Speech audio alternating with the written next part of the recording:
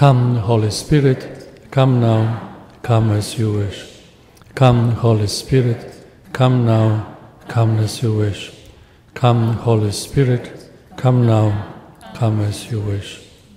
This title for today, this one topic which I have chosen, the unforgivable sin against the Holy Spirit, is a very mysterious thing. And there is not just one simple answer. One thing, if you are worrying, and there are people who are worrying, maybe I have committed the sin against the Holy Spirit, I can tell you now, stop worrying. You did not commit this sin. Yeah, because the people who commit this sin, they don't worry, they don't care. And that's what is a good sign for this topic.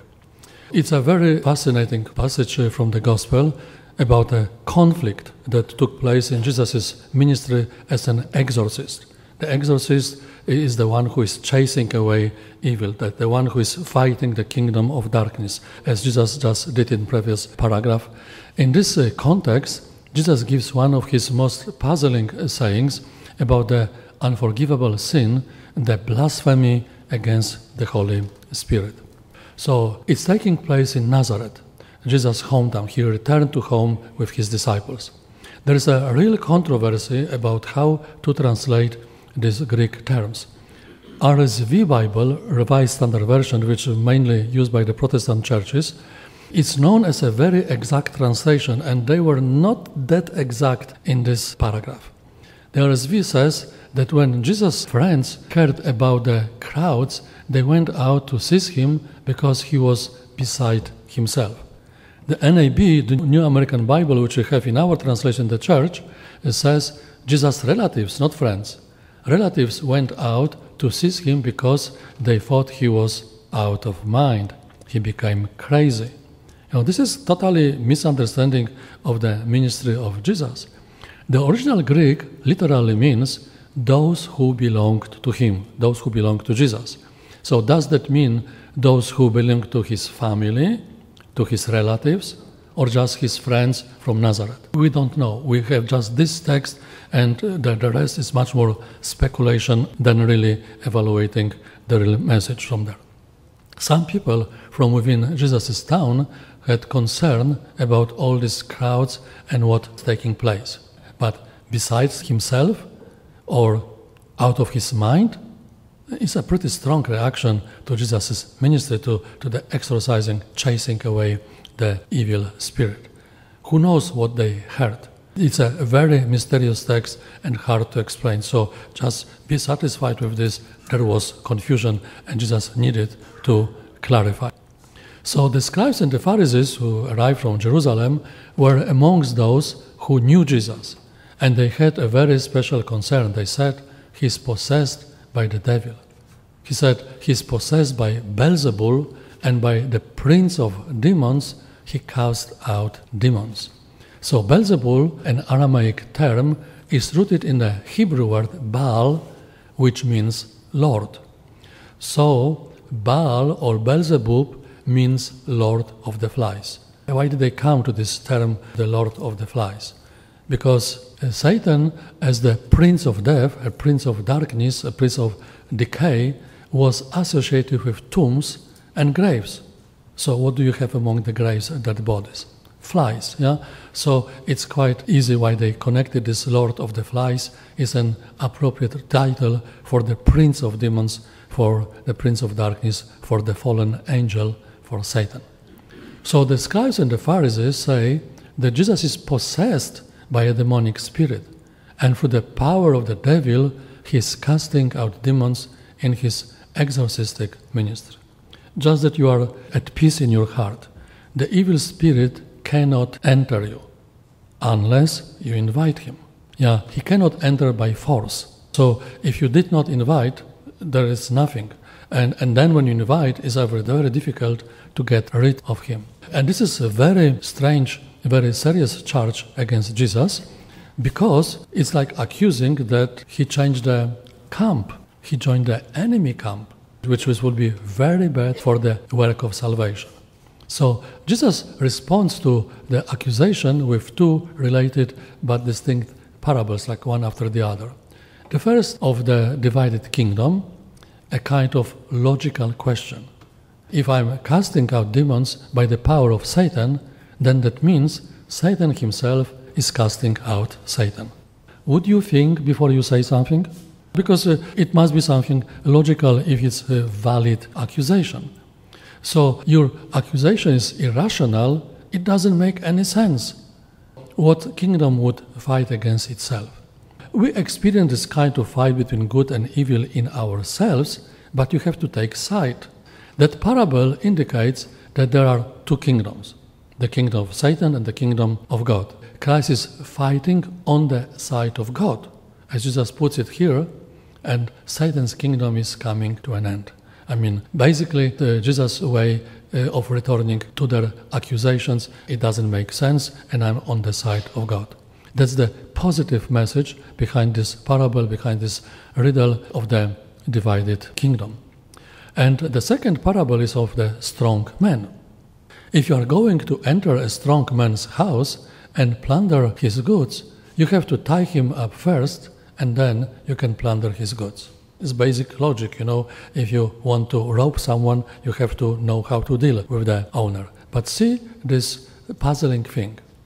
Is Jesus a thief breaking into someone else's house and taking all of his stuff? You should wonder somehow when Jesus is taking the parables, the dishonest steward or unjust judge. He was not afraid to take some negative example to make some positive teaching. One of the purposes, you will remember it. Jesus, a thief? We would usually assume the thief is the bad guy. Commandments, you shall not steal, yeah? And the homeowner is the good guy. So Jesus makes an unexpected twist in this parable. Jesus is saying that the strong man is the devil and he himself is the thief. Why? The goods Jesus wants to steal from the devil are the souls of those who are possessed, who somehow gave their life, their will to the prince of darkness, to the fallen angel. So in order to take back the souls that Satan has bound, Jesus has to tie up Satan first, to restrain him first. That's why you have these prayers of bounding the evil spirits, throwing them at the feet of Jesus to disable them to do any harm to you. That's what exorcistic ministry is, winning back souls from the devil, winning the souls back for God, for the kingdom of light. So if you grew up in the village with Jesus as a cousin, maybe a friend of his, and used to play with him in the fields, and now you see him coming back home into his own hometown and casting out demons. That's quite a change in the person after this 40 days retreat in the desert, and is expected to be shocking. Something new happened. What happened to him? Jesus is telling us the reason for his exorcistic ministry. He is explaining, he's not keeping us in some kind of darkness. All of it is a part of the battle between the kingdom of God and the kingdom of Satan, between Jesus, the thief, and Satan, the strong man. I would like to be stolen by this good thief to his own kingdom. So Jesus, ironically enough, has come as a thief to rob Satan blind. He wants to steal all back. He wants it all back. You remember that when they were tempted, the first people, Adam and Eve, they put their trust in the false promises. They followed the evil spirit. So they were not punished because the evil spirit came to them, but because they put trust in the stranger instead of turning to God, instead of asking for advice from the right source. So Jesus wants every human soul back from the power and dominion of Satan. And that's why he's doing this, to show that he has power of the kingdom of darkness. And that leads to the third part of Jesus' response to the accusation of him being possessed. So Jesus says there is only one sin that can't be forgiven. It's an eternal sin, that blasphemy against the Holy Spirit. So people speculate what is this unforgivable sin, the sin against the Holy Spirit. And we don't have one clear answer. There are several approaches you have to find which would apply to your own life.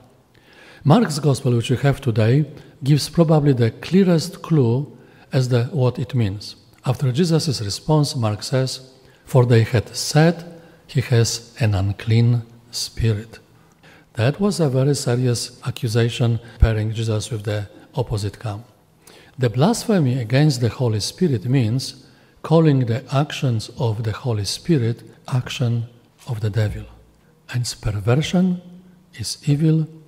Defend yourself against such thinking. Why? You might remember this dialogue between Nicodemus and Jesus, the one who came during the night talking with Jesus. And the starting dialogue between Nicodemus and Jesus was, "We know you are coming from God." That was the statement example of the Jewish leadership. No one can do these miracles, these actions, if God is not on his side. The question, what he was not sure, who you are, who exactly, why did you come, what is your mission? They read it correctly. So accusing Jesus that the good things that he was doing through the power of darkness, it was total perversion, blindness, hardness of heart. They saw Jesus casting out demons, doing good in the name of God and through the power of God, through the power of the Holy Spirit, and they said not just that it was evil, but that it was demonic. All this trouble which you have in the world is because of trusting the demonic forces. So connecting God to the demonic forces was real perversion. They took one of the best, the most holy things of God, and they called it one of the most evil and the most corrupt. So they called evil good, and thereby implied also that good is evil. It's completely upside down. Defend yourself from this kind of thinking. When you identify it, run away, because it's the sin which is unforgivable. In other words, their hearts are so hardened that when they see the action of the Holy Spirit, they call it an action of the devil. The scribes and the Pharisees are completely blind to the goodness of Jesus and the holiness of his actions. They don't want to see it, because we know from other guys, from the other Jewish leadership, they understood it's coming from God. So today, first reading, why is this first reading? Why the fall of Adam and Eve? What's the connection between Genesis, the first book in the Bible, and Jesus' exorcistic ministry? Just that you understand the structure of the liturgy in our church, in the ordinary time, the first reading, usually from the Old Testament, is somehow paired with the Gospel. Some kind of connection, some kind of explanation, some kind of type. This what happened long ago is updated, upgraded. The bar is raised up with the ministry of Jesus. And that's from the Genesis. I will put enmity between you and the woman, between your seed and her seed. He will strike your head, and you will strike his heel. We call it this proto-evangelium, the first promise after the fall of the first parents, Adam and Eve. God has plan B. God has the plan of salvation. It was a long time waiting till the salvation was completed, but it was promised at the very spot when they failed God. There is the image of the battle between the serpent and the seed of woman, Jesus. Yeah? So in this battle, the serpent's head is going to be crushed, destroyed, killed. And in the Bible, the book of Revelation, the last book in the Bible, interprets the serpent as an image of Satan. So it's not our invention, our way of thinking, it's straight from the book, it's straight from the Bible. So the seed of the woman is an image of the Messiah, or the future Savior of Jesus, who is going to come and destroy the works of Satan by crushing his head, chasing him away. So it's a symbolic depiction of a battle between the son of Mary and Satan, between Jesus and a fallen angel. So Jesus' exorcism, chasing away the evil spirit, are the fulfillment of this prophecy. Jesus is going to be at war with the serpent and will ultimately crush his head through the cross, through offering his life for our salvation. So Genesis chapter 3 is a cryptic prophecy of the spiritual warfare of Jesus in the public ministry, especially in his exorcisms, chasing away any kind of influence of the evil spirits. St. John Paul II wrote in 1986 an entire encyclical on the Holy Spirit called Dominum et Vivificantem, the Lord and the one who is giving life. In fact, he started to write it very early after his election, but then he was shot, the whole recovery, and that's why it was published in 1996. So you see how important he was calling, explaining the role of the Holy Spirit for the Church, for our world. In paragraph 46, JP2 gives an authoritative papal interpretation of the sin against the Holy Spirit. It's not only one possible interpretation, but one of the most common, the most sensible thing that you can understand. So, what is this blasphemy against the Holy Spirit? This from his text. Blasphemy does not properly consist in offending against the Holy Spirit in words, that you said something. It's something much deeper and much more serious. It consists rather in the refusal to accept the salvation which God offers to man through the Holy Spirit. It consists in the radical refusal to accept this forgiveness. So, if Jesus says that blasphemy against the Holy Spirit cannot be forgiven either in this life or in the next, it is because this non-forgiveness is linked as to its cause to non-repentance. In other words, to the radical refusal to be converted. So if you have this desire, if your conscience is biting you, go to confess your sins, be grateful.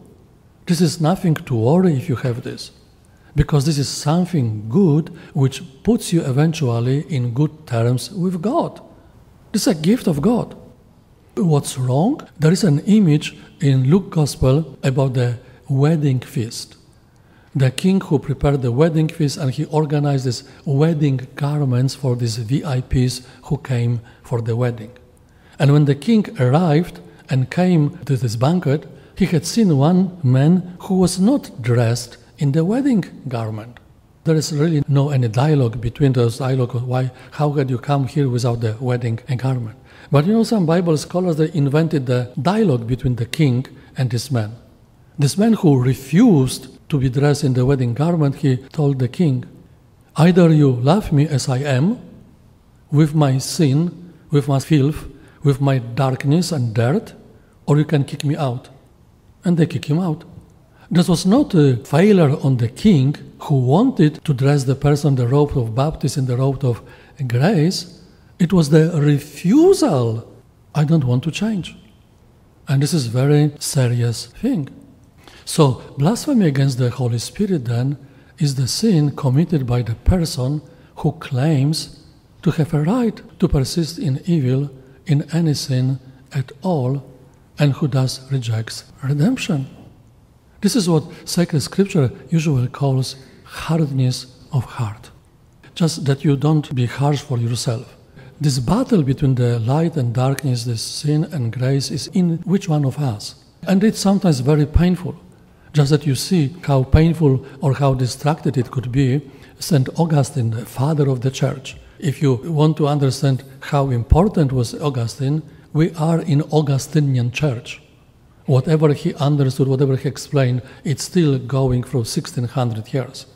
And this guy, if you never read, I very much recommend this book, Confessions, by St. Augustine. When he was involved in the concubine life, he didn't marry the girl, they have a child and so on. And one day he realized that he is wrong, and he started to pray, God, please give me pure heart. You can find it in his own book. But silently he was adding, but not today. Can you see where the problem is? But he was not denying it. He was not ready to accept the transformation. So defend yourself from the situation when you see what is evil and call it good. In our own time, this attitude of mind and heart is perhaps reflected in the loss of the sense of sin. Everybody is doing this.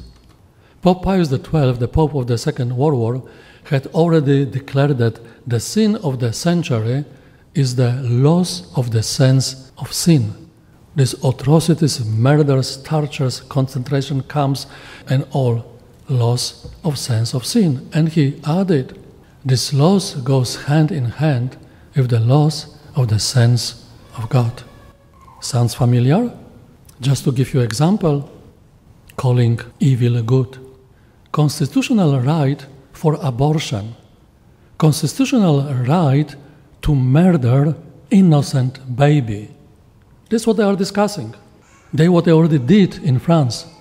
Calling evil good. It's unforgivable sin. You want another thing? June, Pride Month of alphabetic, calling sexual perversion good. That's the sin against the Holy Spirit. Defend yourself, run away from these people because you will be thrown in the kingdom of darkness. It's still possible to do it. If you are sometimes confused and you don't know it's a church teaching or it's not church teaching, the catechism should be your defense tool. You can have it on your phone, you can have it at your home, it's available practically everywhere. This is the official teaching of the Catholic Church. If you are not sure, if you understood the faith, if you want to show somebody that they had wrong idea of the church teaching, you go to the catechism, you find the topic, and you read the topic. And then you know everything which somehow streams with the catechism is a good teaching. Maybe it's not the best explanation, maybe not the best wording, but it's going right direction. Anything which directly contradicts the teaching of the catechism is not the teaching of the church. It's quite simple. So this is what the catechism is saying. There are no limits to the mercy of God. But anyone who deliberately refuses to accept his mercy by not repenting rejects the forgiveness of his sin and the salvation offered by the Holy Spirit. Such hardness of heart can lead to final impenitence, refusing to repent, and eternal loss, hell. Just there, official teaching of the church. Either you love me with my filth, with my sin, or you can kick me out. And he was kicked out. And so be grateful if you have this desire to make peace with God, to confess, to return, to get up, even if you fail again and again. So how is it possible that the scribes and the Pharisees could see the work of Jesus Christ and say it was from the devil? The only explanation that really makes any sense is that their hearts were hardened to the Spirit of God. That's why I recommend I have my own private devotion, daily devotion to the Holy Spirit. Because you call light, the light of God will disperse all the darkness. That's why it's so important, that's why it's so vital. As John Paul was saying, he was praying the prayer which his father gave him for over 50 years. Daily devotion to the Holy Spirit. Might be short, but constantly calling on light to disperse the darkness, especially from our hearts, from our minds. Their hearts were so hardened that when they saw the action of the Holy Spirit, they called it the action of the devil. They were in that state of impenitence and hardness of heart that they simply refused the very redemption that God was bringing to them in Jesus Christ. And God respects our free will. You're making destructive decision, condemning yourself decision, and God will still try to save you, but if you insist, He will respect your free choice. There is a really sober warning for all of us, as you see it all over the world. It's not only here in the States. On the one hand, it's kind of a relief that the unforgivable sin isn't any one particular thing you can say, you can do. All those things you can say or do can be forgiven through the grace of God. You can prepare your confession, be contrite, confess the sin, make your thanksgiving prayer as penance, and it could be reconciled. On the other hand, it's a warning to us not to let our hearts grow hard by refusing to come to good terms with God. Learn how to receive the grace that God wants to give you. Learn how to read your conscience when it's biting you. It means it's healthy. It's biting, it's healthy. Defend yourself not to become so immersed in sin that when you see good, you call it evil, and when you see evil, you call it good. You can multiply examples from our societies. That's a dangerous place to be in, and as St. John Paul II is saying, it's really the situation of the modern world. How can you call even yourself Catholic if you call abortion good? It's like telling Jesus that he was demonic. Our days are really characterized by a loss of that very sense of sin, and therefore the loss of the sense of God. And see the wisdom of the Church. The Church, seeing this, is protecting, like a good mother, trying to give us some tools to defend ourselves. So see and admire the wisdom of the Church. All people are invited to pray the Liturgy of the Hours every day. It is a duty for priests, nuns, religious people to pray it daily. I was promising this on my ordination to become a deacon, even before I became a priest. And it's available in English and sometimes free. One of the morning invitatory psalms, inviting people to connect your life with God. If today you hear His voice, harden not your heart. Like just reminder, before you wake up completely, before you stand on your feet, you are getting, if today you hear His voice, harden not your heart. Don't allow your heart to be hardened to the call of God. And this means we should always be asking God to give us the grace to have open hearts. For those who do not know, you can get this app, Laudate, free app. You have this divine office or the liturgy of the hour free. You don't even have to flip any of these pages you have on the cell phone for everyday proper way. If you want, you can buy, I bought it, 10, 15 years ago, Divine Office, audio. You travel, you drive to work, to shop, or whatever is your... Why can't you pray? Why can't you use this empty time for reminding, for joining your life with God? So that when we see the work of God, the work of the Holy Spirit, we can recognize it for what it really is. The devotion to the Holy Spirit, the contact with the Bible, the praying every day protects us very successfully against the hardness of heart, against the sin, against the Holy Spirit.